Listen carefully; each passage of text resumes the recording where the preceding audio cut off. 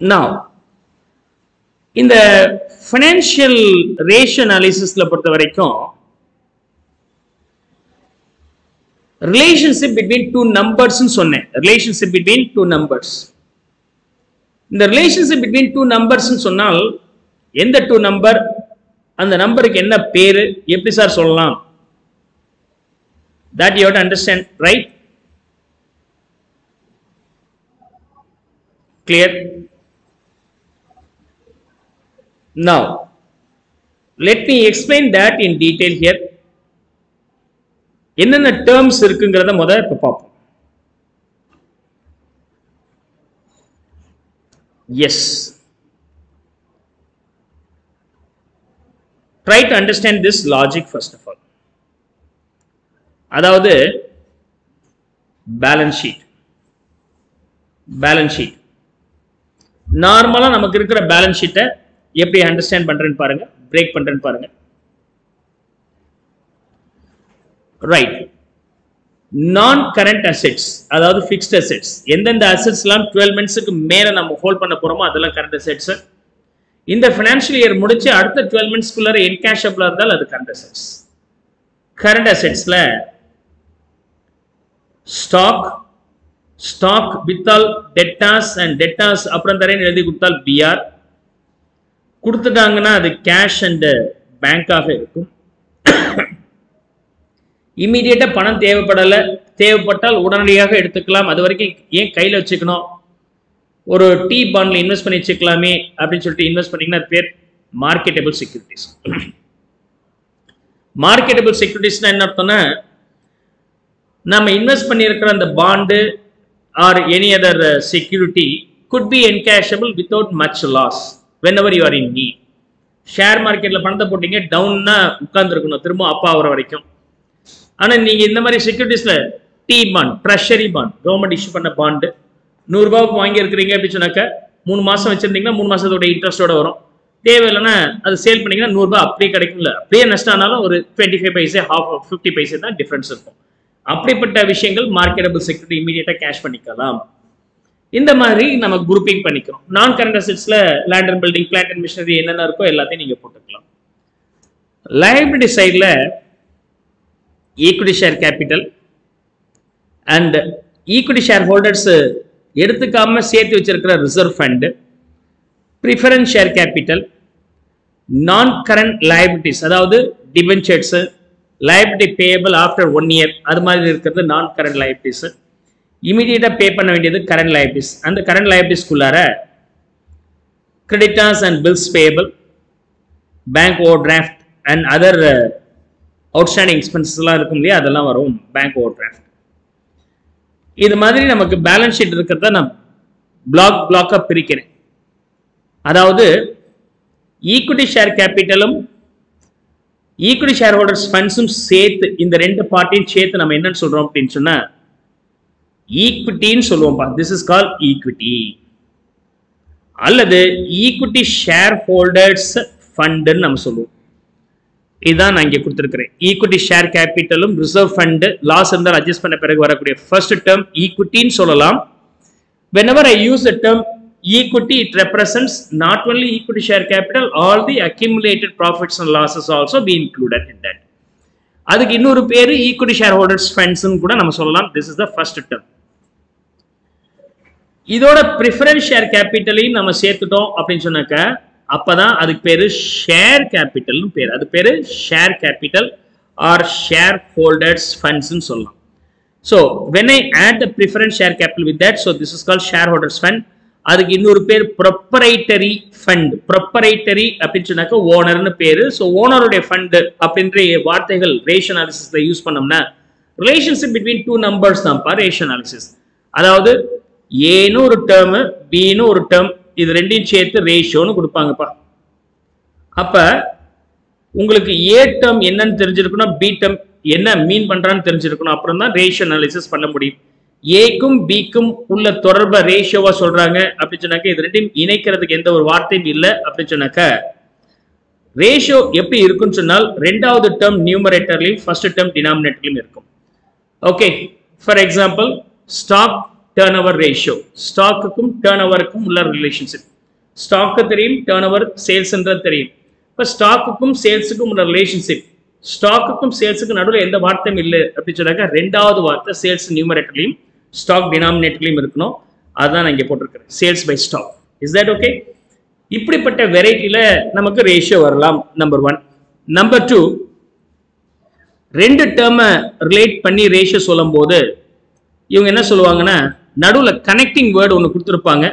அதாவது on, to R hyphen ஏதாவது ஒரு வேர்ட், கனெக்டிங் வேர்டு ஏதாவது கொடுத்துருந்தாங்கன்னா அப்போ உங்களுடைய ஃபார்முலா எப்படி இருக்குன்னா ratio அனாலிசிஸில் first term நியூமரேட்டர்லையும் second term டினாமினேட்டர்லையும் இருக்கும்.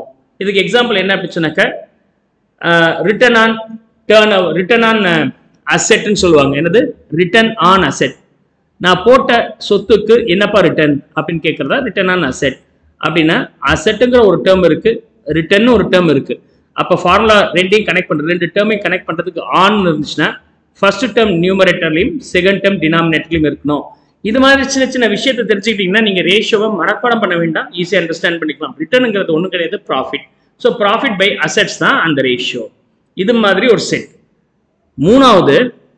மூணாவது டேஷ், ஒரே ஒரு டேர்ம் கொடுத்துட்டு ரேஷியோன்னு சொல்லுவாங்க, இன்னொரு கனெக்டிங் வேர்டு கொடுக்கல. ஓகே, ரெண்டு வார்த்தைகள் கொடுத்து ரெண்டு வார்த்தையோட ரேஷியோ பேர் வந்துருச்சுன்னா அந்த ரெண்டு வார்த்தையும் கனெக்ட் பண்ணுறதுக்கு ஏதாவது வார்த்தைகள் இருக்கா அப்படின்னு பார்க்கணும். இல்லை அப்படின்னு சொன்னாக்கா second numerator first denominator, connecting term இருந்துச்சுன்னா ஃபர்ஸ்ட் நியூமரேட்டர் செகண்ட் டினாமினேட்டர்ல இருக்கணும். ஒரே ஒரு வார்த்தை கொடுத்து ரேஷியோன்னு கொடுத்துருந்தால் ஏ பார் டினாமினேட்டர்ல சேல்ஸ் போடணும். ஜிபி ரேஷியோ என்ன ரேஷியோ வரும்? GB by sales. Net profit ratio net profit by sales இந்த மாதிரி இருக்கும். நாலாவது மீனிங்கை பேஸ் பண்ணி அந்த ரேஷியோ படிக்கும் போதே அவங்க ஒரு டவுட் கேட்டிருப்பாங்க, அதை அண்டர்ஸ்டாண்ட் பண்ற மாதிரி நீங்க யோசிச்சாலே உங்களால் ரேஷியோ அரே பண்ணிக்க முடியும். That's a 4. இந்த 4 வெரைட்டிஸ் ஆஃப் ரேஷியோஸ் தான் நம்ம குரூப்பிங் பண்ண போறோம். So that I am going to teach you around 30 different ratios, but I am not going to give you the way of mugging up, but I will help you to understand how to form the ratios.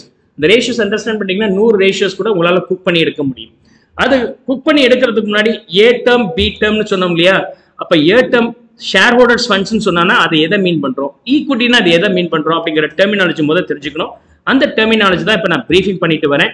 இதுல equity share கேபிட்டலும் reserves and சர்ப்ளஸஸ் add பண்ணிட்டீங்கன்னா வர அந்த டேர்முக்கு பேர் ஈக்விட்டின்னு சொல்லலாம், இல்லைன்னா equity share holders ஃபண்ட்ஸ்னு சொல்லலாம். ரெண்டு டேர்மும் பொருந்தும். அதோட preference share capital சேர்த்துட்டீங்கன்னா share holders funds. இப்போ தென் த தேர்ட் பார்ட், இந்த equity share capital, preference share capital and share நான் கரண்ட் லயபிலிட்டிஸும் சேர்த்து இந்த என்டையர் கிரீன் பிளாக் எடுத்துட்டீங்கன்னா இதுக்கு பேர் தான் கேபிட்டல் எம்ப்ளாய்டுன்னு சொல்லுவோம் அல்லது இன்வெஸ்ட்மெண்ட்னு சொல்லுவோம். யூஸ்வலா that will be equal to the net அசெட்டாக இருக்கும். நெட் அசெட்டாக இருக்கும். நெட் அசெட் என்ன அர்த்தம்னா அசெட் அதாவது நான் current asset plus working capital add பண்ணாதான் இந்த நெட் அசெட், ரைட்? ஸோ அந்த மாதிரி நம்ம வச்சுக்கலாம்.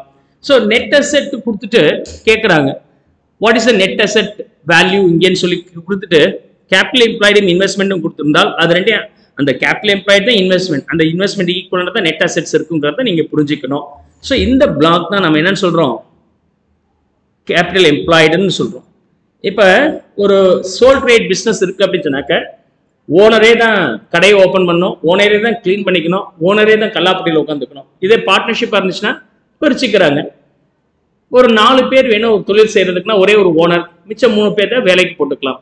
So you are employing 3 in addition to the owners contribution. ஓனரும் work பண்ணுறாரு, அவரோட 3 பேர் ஒர்க் பண்ணுறாங்க. அதே மாதிரி பிஸ்னஸ் நடத்துறதுக்கு தேவையான பணம் எவ்வளோ அப்படின்னு சொன்னாக்கா அதுதான் கேபிட்டல் எம்ப்ளாய்டு. அந்த கேபிட்டல் எம்ப்ளாய்டு வந்து ஓனருடைய பணமாகவும் இருக்கலாம், ஓனருடைய ரிலேட்டிவ்ஸுடைய பணமாகவும் இருக்கலாம், ப்ரிஃபரன்ஸ் ஷேர்ஸ் ஆர் தேர்ட் பார்ட்டியோட லோனாகவும் இருக்கலாம், நான் கரண்ட் லைபிலிட்டிஸ். இந்த 3 விஷயங்களும் சேர்த்து தான் பிஸ்னஸ்ல பணம் போட்டிருக்கிறாங்க.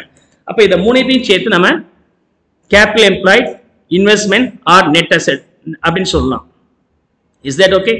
Hope so you could now understand the sources of fund oda first block therinjittu irukum ungalku. There will not be any problem with that. Now application of fund la idu vandu sources of fund, idu vandu sources of funds. Application of fund la non current assets thani adu or thani block ah eduthu vechikkinga pa. Adukaprom இந்த current assets na part part ah perikka poren. எத்தனை part பிரிக்கிறேன்னா அது கீழ இருந்து start பண்ணிக்கிறேன். cash cash அப்படின்னு சொன்னாக்க cash, bank, marketable securities இந்த மூணும் சேர்த்து தான் நம்ம கேஷ்னு சொல்லுவோம் when we come for financial management. What is called cash? The cash what you have in your hand and then the bank balance and all the marketable securities இது மூணுத்தையும் நம்ம சேர்த்து கேஷ்னு சொல்லுவோம். See here, current assets like cash, bank, marketable securities எல்லாம் சேர்த்து நம்ம கேஷ்னு சொல்றோம். அதோட இப்போ என்ன ஆட் பண்றோம்னா இந்த டெட்டாஸ் அண்ட் பிஆர் இருக்குல்லையா ரெண்டையும் சேர்த்து ரிசீவபிள்ஸ்னு சொல்லுவோம். அப்போ அந்த ரிசீவபிள்ஸை கேஷோட ஆட் பண்ணிடுறீங்க எக்ஸெப்ட் வாட் ஸ்டாக்கை தவிர ரிசீவபிள்ஸை கேஷோட சேர்த்துட்டீங்கன்னா this part is call liquid அசெட்னு சொல்லலாம் அல்லது அதுக்கு இன்னொரு பேர் குவிக் அசெட்னு சொல்லலாம். Is that okay? C receivables which is nothing but debtors and receivables. இந்த கேஷோட ரிசீவபிள்ஸ் ஆட் பண்ணிட்டீங்கன்னா even loans and advances short term இருந்தா இதெல்லாத்தையும் ஆட் பண்ணிட்டீங்கன்னா எக்ஸெப்ட் ஸ்டாக் வரது லிக்விட் அசெட்னு சொல்லலாம் இல்லைன்னா குவிக் அசெட் நம்ம சொல்லலாம். Is that okay? I hope so you good understand the term liquid asset R quick asset. அதுக்கப்புறம் அதோட நீங்க ஸ்டாக், ப்ரீபெய்ட் எக்ஸ்பென்சஸ், ஸ்டாக்கோட ப்ரீபெய்ட் எக்ஸ்பென்சஸும் ஆட் பண்ணிட்டீங்கன்னா வரதான் current assets that will be finally called as current assets. In the entire block சேர்த்து தான் current assets நம்ம சொல்றோம். Is that okay? Let me again brief here. So non current assets தனி part, current assets மூணு பார்ட்டா பிரிக்கிறோம். ஒன்னு cash part, ரெண்டாவது வரும்போது receivables and loan.